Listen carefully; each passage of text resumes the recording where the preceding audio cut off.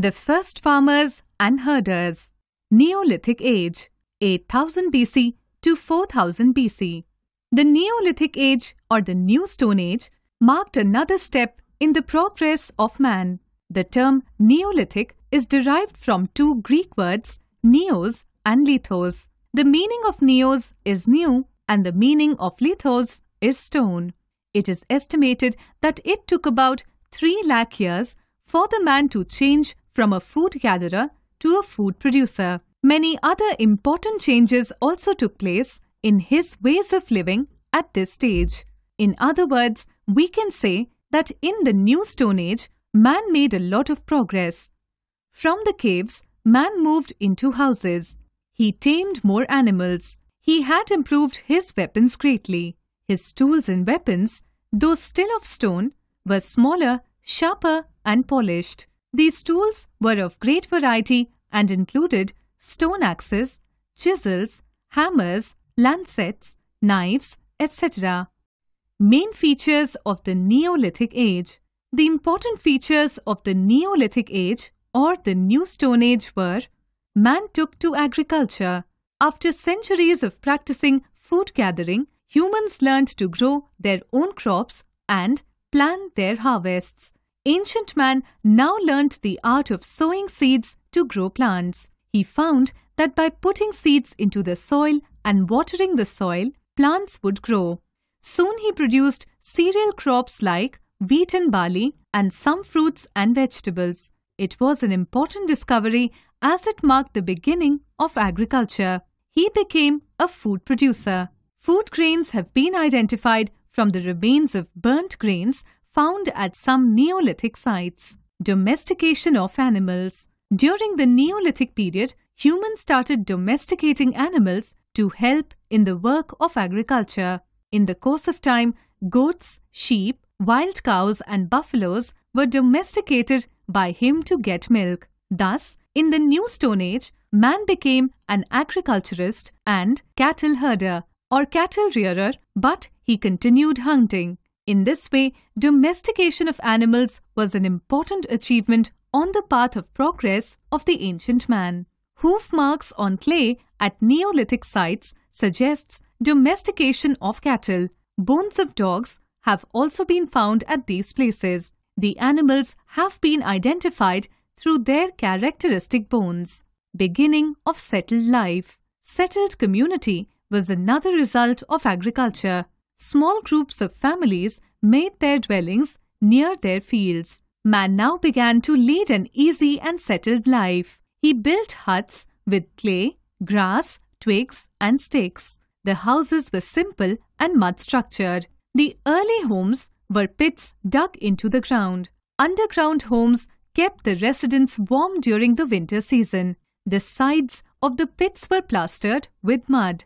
Some pits even had ladders. In the next phase of development, people came out of the pit homes and started building mud houses at ground level. The Neolithic people had their settlements in granite rocks. They gave them natural protection from rain and the sun and could be conveniently adopted for dwelling purposes. Village organization. As more and more families started living together, their settlements gradually developed into villages. The villages were generally found near the rivers and lakes where the soil was fertile and water was available in plenty. When man started living in village community, he could not do as he pleased. There had to be some law and order in the village. In the beginning, whenever there was some dispute in the village, it was settled by the elderly people of the village community. The elders also made laws which all the people had to obey. Later on, they chose a wise man as their leader. The leader settled disputes and also protected the village from attacks from outside. Thus, a settled life brought about greater cooperation among the people. Invention of wheel. Another very important discovery of the period was the invention of wheel, which made life easier in a number of ways. Now, man could make a cart which was drawn by tamed animals and more people could travel easily from one place to another. The wheel also helped to move heavy loads from one place to another. Besides, the use of the wheel improved the art of pottery. Thus, man could now travel faster and also transport his surplus produce to other villages. Extensive use of fire. At this time, the use of fire was further extended. It served the purpose of cooking food of different varieties.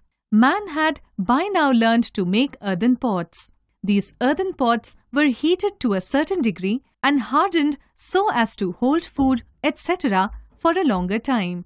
He also learned to make small fire in an earthen dish, the first lamp to bring a bit of light and warmth into his dark, cold home. Pottery and other arts and crafts. Before the invention of wheel, handmade pottery was used. Later on, man used potter's wheel to make pots. He chose different kinds of clay for making vessels. He painted on these clay vessels figures of leaves and flowers. The common colors were red, yellow, brown, or purple-gray. Man now learned to weave coarse cotton and woolen fabrics. He shaped fine needles and combs from the bones of animals and ivory. He could also weave cane baskets. He made arrows and bows to kill animals. Besides the crafts of carpentry, spinning and weaving, dyeing, stone cutting and polishing, drawing and painting were also known to him. Religious beliefs. The Neolithic man was still puzzled about certain natural phenomena such as thunder, lightning, earthquakes, floods, etc. that brought about destruction.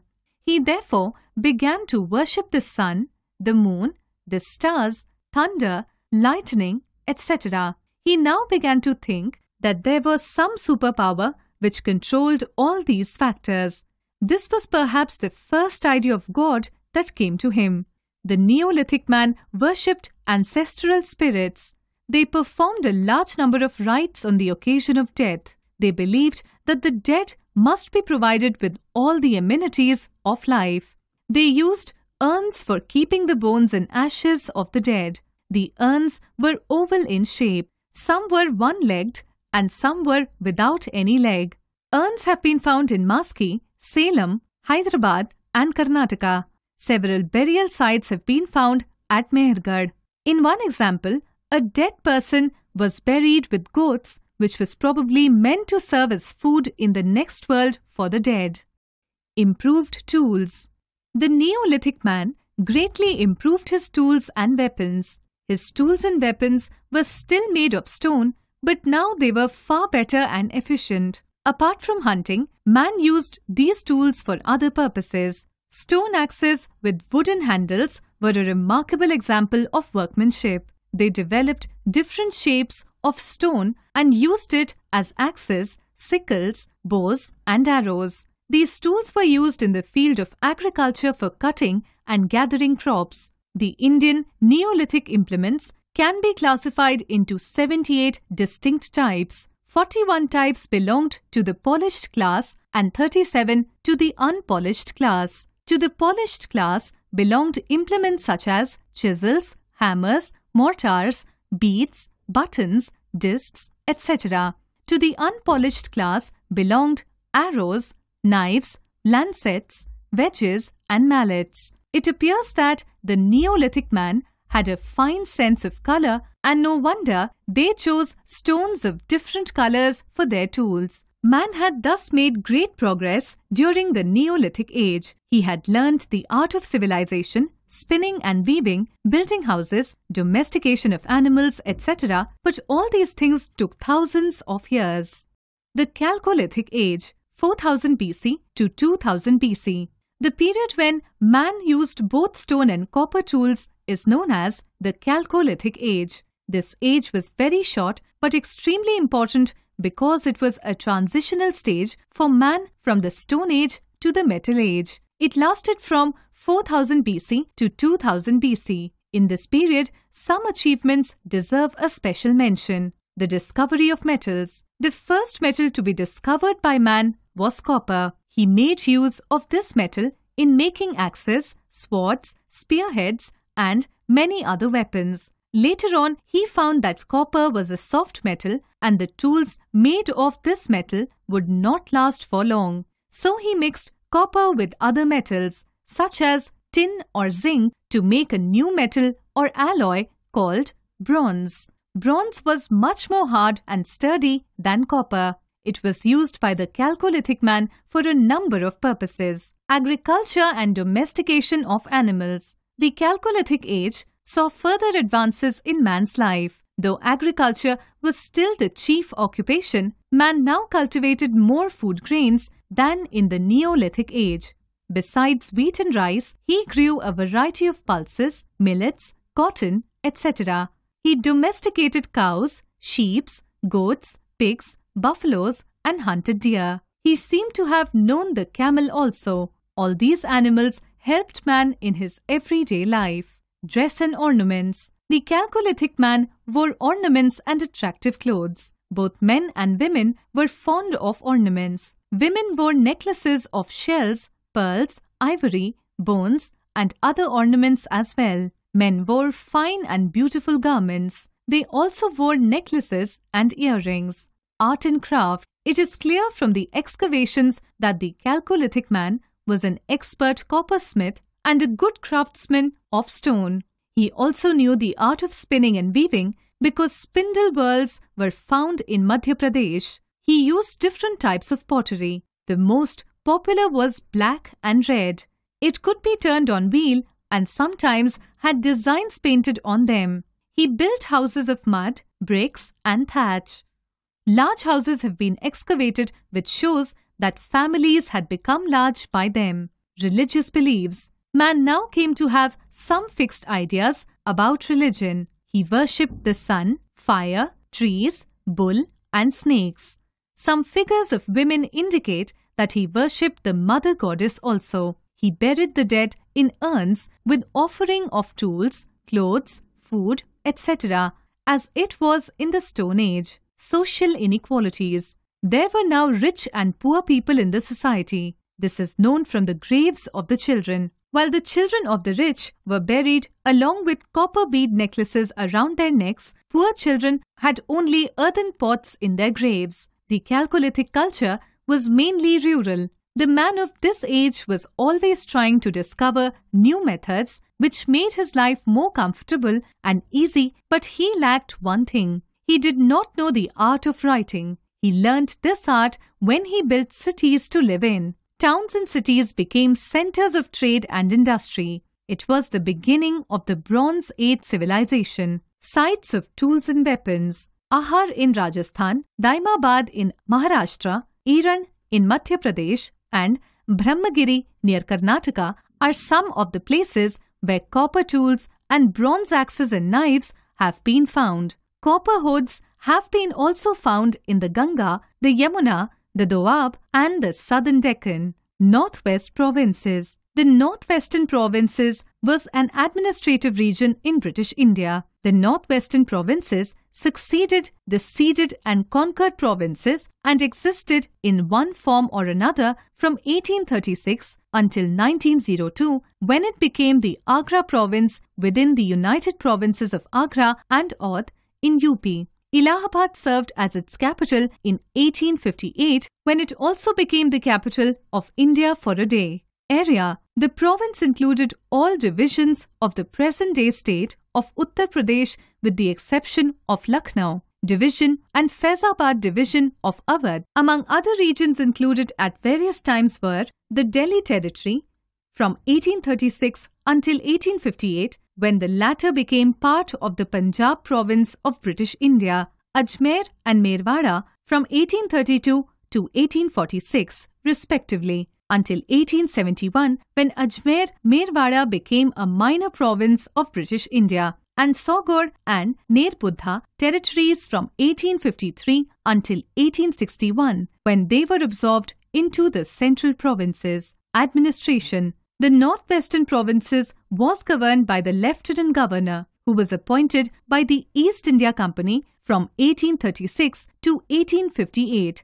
and by the British government from 1858 to 1902. In 1856, after the annexation of Awadh state, the northwestern provinces became part of the larger province of northwestern provinces and Oudh. In 1902, the latter province was renamed the United Provinces of Agra and Audh in 1904. The region within the new United Provinces, corresponding to northwestern provinces, was renamed the Agra Province. Northeast. Northeast India is a lesser-known area for archaeological research. However, it will be discussed here in order to show the importance and potential for Neolithic research. Being a contact zone of South Asia, Southeast Asia, and East Asian countries, the region has a great diversity of cultural material dating from prehistoric times. Comparatively well-documented Neolithic cultural material is still described in a classifactory manner, which makes it further impossible to explain the basic terminological use of Neolithic culture, which was the new way of life in the prehistoric scenario. A fresh approach with archaeological, linguistic, and ethnographic evidence is adapted and applied in order to understand the relevance of Northeast India, commonly known as the Seven Sisters, to early origins of pottery and agriculture in South Asia, Southeast Asia, and East Asia. The archaeological comparison is based on three issues: cord-impressed pottery, shouldered celt, and rice agriculture, which aim to synthesize evidence from different neighboring areas to understand what they have in common and to provide clues for further research. Climate. Northeast India has a subtropical climate that is influenced by its relief and influences from the southwest and northeast monsoons. The Himalayas to the north, the Meghalaya Plateau to the south, and the hills of Nagaland,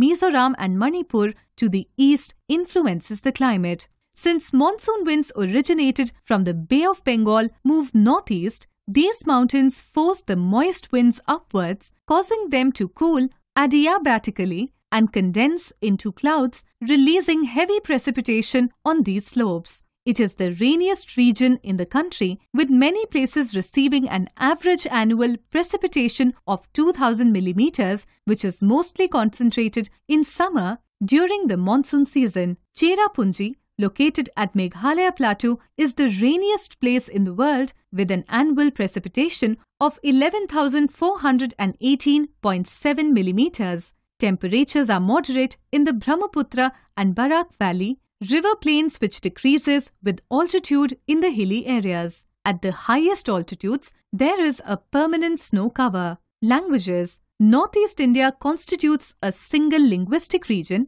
with about 220 languages in multiple language families: Indo-European, Sino-Tibetan, Thai-Kadai, Austro-Asiatic, that share common structural features. Assamese, an Indo-Aryan language spoken mostly in the Brahmaputra Valley, developed as a lingua franca for many speech communities.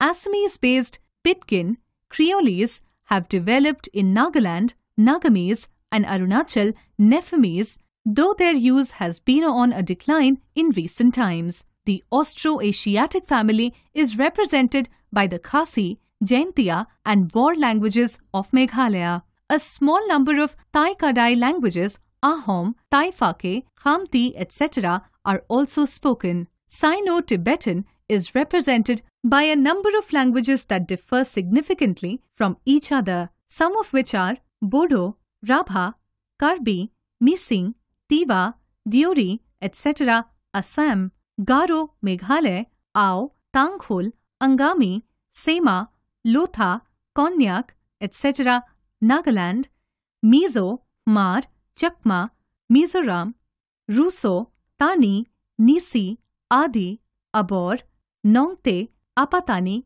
Misimi, etc., Arunachal. Manipuri is the official language in Manipur, the dominant language of the Imphal Valley, while Naga languages such as Mao, Maram, Rongmei, Kabui, and Tangkhul, and Kuki languages such as Thadao, Mar, and Peti predominate in individual hill areas of the state. Among other Indo-Aryan languages, Sylheti is spoken in South Assam in the Barak Valley. Besides the Sino-Tibetan Tripuri language, Bengali is a majority language in Tripura. Nepali, an Indo-Aryan language, is dominant in Sikkim besides the Sino-Tibetan languages Limbu, Bhutia, and Lepcha. Bengali was the official language of colonial Assam for about 40 years from the 1830s. Agriculture. The economy is agrarian. Little land is available for settled agriculture. Along with settled agriculture, jhoom, slash-and-burn cultivation is still practiced by a few indigenous groups of people. The